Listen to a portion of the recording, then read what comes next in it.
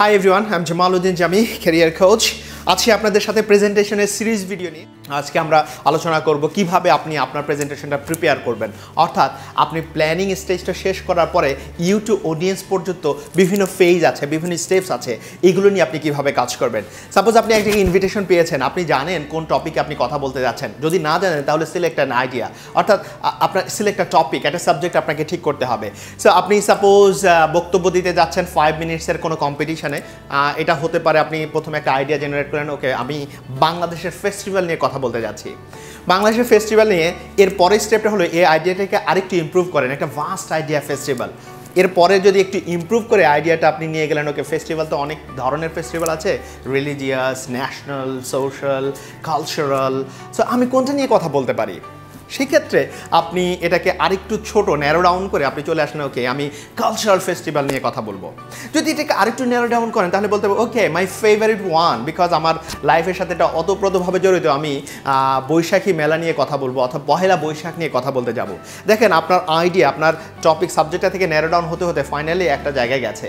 Then you are suppose to make a story, একটা story relate করেন যেটা আপনার জীবনের সাথে ঘটেছে।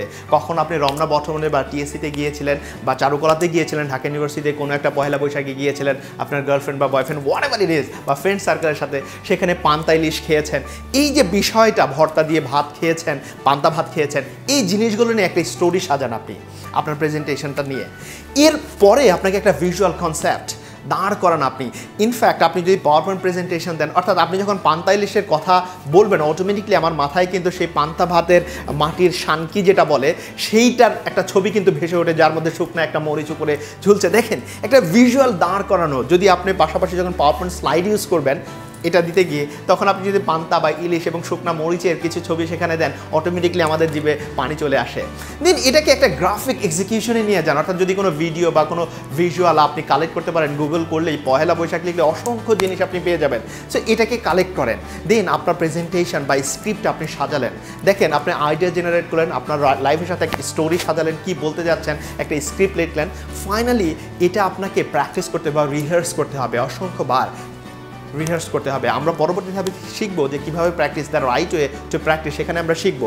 যখন আপনি রিহার্স করবেন অ্যান্ড ফাইনালি স্টেজে গিয়ে আপনি যখন এক্সিকিউট করবেন, অডিয়েন্স পর্যন্ত আপনার টপিকটা পৌঁছালেন। অর্থাৎ আমরা ইউ থেকে অডিয়েন্স পর্যন্ত এই যে স্টেপসগুলো, এইগুলোকে আপনি মেনটেন করলেন। যদি এটা কিছুই না, এটা জাস্ট একদম easiest way to prepare your presentation, বা সবচেয়ে স্মলেস্ট ওয়ে 5 মিনিটস বা 10 মিনিটস বা 3 মিনিটসের একটা প্রেজেন্টেশন বা টপিক, বা হাফ অ্যান আওয়ার 20 মিনিটসের জন্য আপনি একটা প্রিপারেশন নিতে পারেন।